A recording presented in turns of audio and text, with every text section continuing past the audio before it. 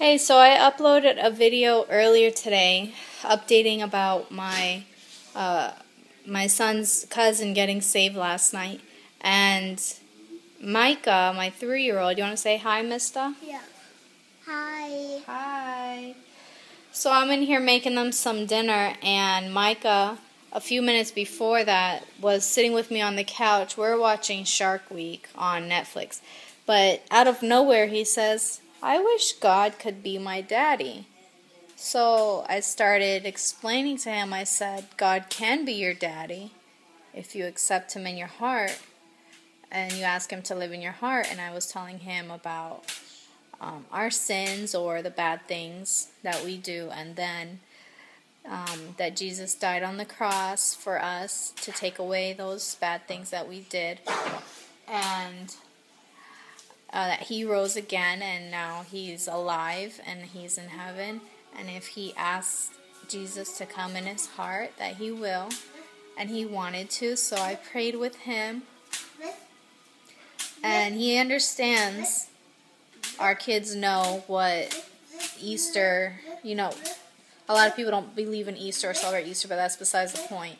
Our kids know what the resurrection and the crucifixion and sin and grace and forgiveness and all the rest is about. Basically, the gospel, they know. According to their age level, they understand what they're able to understand. So I prayed with him, and this was my first time ever praying with anybody ever. Samson, no. To become a Christian. And it's just so cool that it's my own son. Micah, give me that, please. Samson's going to try to eat it. No, give it to me. He's here playing with magnets on the fridge. So I prayed with him, and he accepted Jesus in his heart to be his Savior, and for God to be his daddy, just like his daddy, right? He said when we were done praying, he said, I have 3 daddies.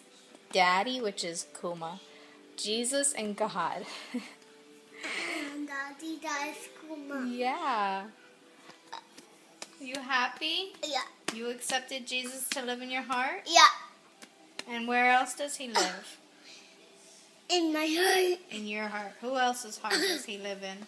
Micah, stop. My heart again. Yeah, he lives in your heart. And now who's your daddy? God? God and Yeah. Jesus and Daddy. And Daddy. I'm so happy for you. So of course I have to share that awesome news as well. Thank God for the heart of a child, regardless of the age, whether it be a toddler or a teenager. When they hear that for the first time, they just believe it. A part of you knows it's true.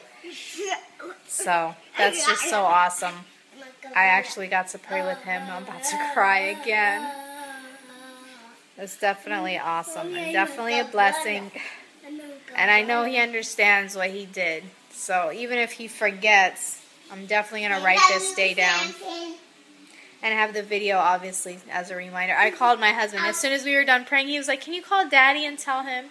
So we called him and we told him, and he was happy too. It's just really cool that back to back, literally, last night and now today, 2 days in a row, we have 2 new baby Christians. So that was all I wanted to update on. I had to make a quick little video.